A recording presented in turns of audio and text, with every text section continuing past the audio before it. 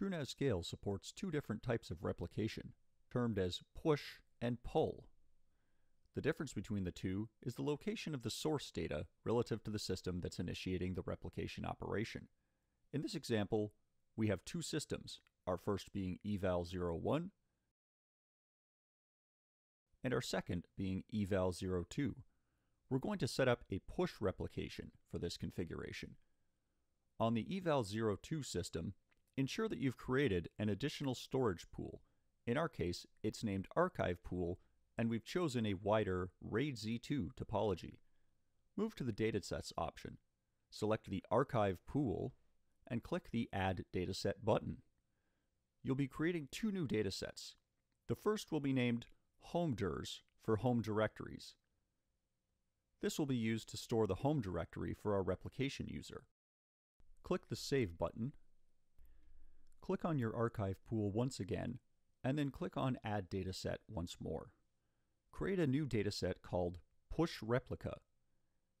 In this one, we'll change our compression level again to the gzip9 compression level.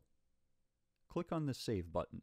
While still on the eval02 system, click on the Credentials option and then Local Users to create our new replication user.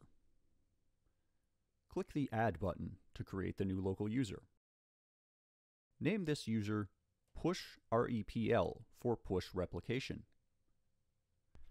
Check the slider beside Disable Password, as we won't be using a regular text password to log into this account interactively.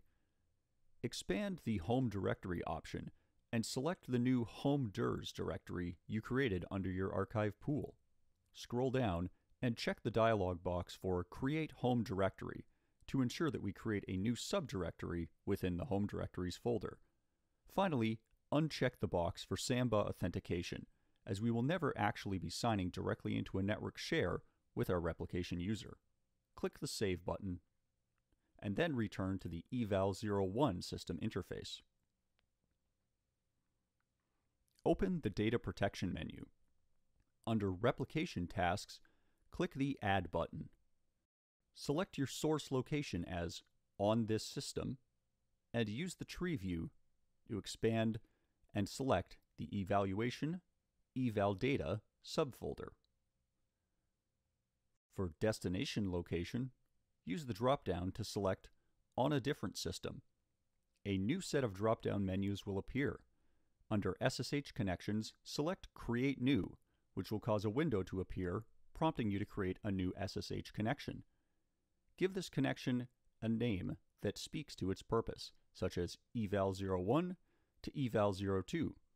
For the URL, enter the HTTPS and either the IP address or the DNS name of your server. Under admin username, enter the username of admin, followed by your administrator password for the TrueNAS web UI. In the username field, enter the user we created, PushRepl. Check off the dialog box to enable passwordless sudo for ZFS commands, as the user we created on the destination is a limited permission user. Select the Private Key option and click Generate New. For the cipher, leave the default selection of Standard. There are options for reduced cipher security, but those should only be used in a purely trusted network. Click the Save button. You'll be prompted to confirm the use of sudo for ZFS commands. Ensure that you do click the Use Sudo button here, otherwise the replication will not succeed. Back in the Replication wizard, expand the directory tree to select the destination of Archive Pool and your new Push Replica dataset. Check off the dialog box to indicate to replicate custom snapshots. In this case, we'll again change our naming schema from Auto to Manual in order to capture the manually created snapshots we took earlier in our guide.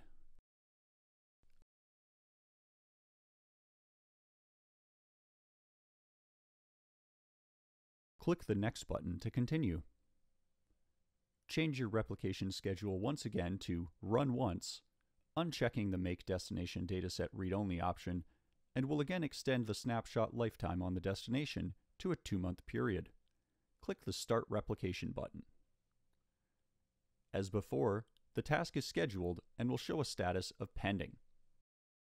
If the display does not automatically refresh to success, again, navigate back to the dashboard and then back to the data protection screen once more. You'll see the success dialog open, along with the logs where you can see that a push was successful from the evaluation to the archive pool.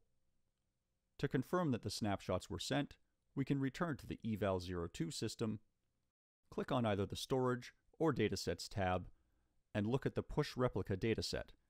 You'll notice that under Data Protection, Total Snapshots, we'll see that now a new snapshot exists.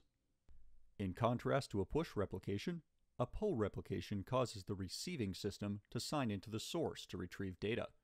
This scenario works well for isolated recovery vault style configurations.